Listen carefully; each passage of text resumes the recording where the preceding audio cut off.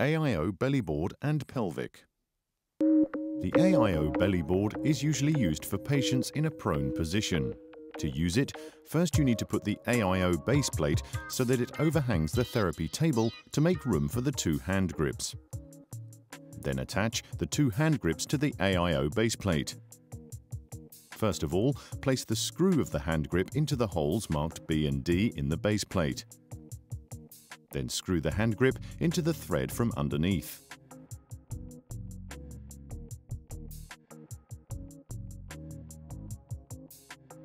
Now fit the Bellyboard base cushion in place.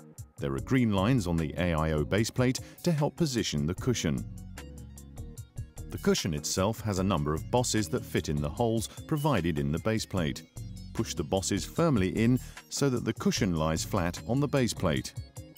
The base cushion can also be widened slightly using two lateral supports if the anatomy of the patient requires so. The large hole in the cushion can then be adjusted using one of three possible inserts. Which insert you use again depends on the patient's anatomy. Place the comfort head support on the base cushion.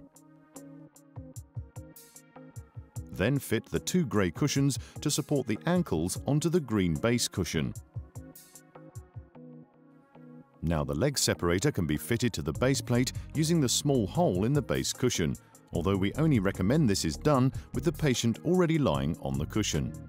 Fix the leg separator to the base plate by turning the handle a quarter turn.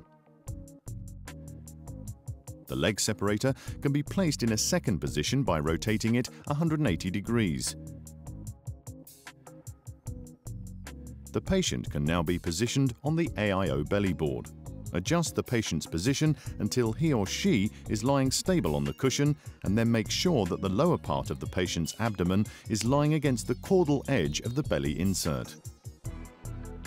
When the leg separator is in position, the 6-point Pelvicast mask can be applied to the patient.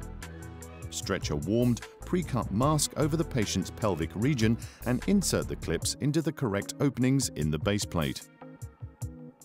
Fix the clips into the slots using the blue EVA blocks.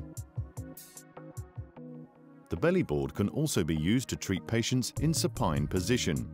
In this case, use the full insert.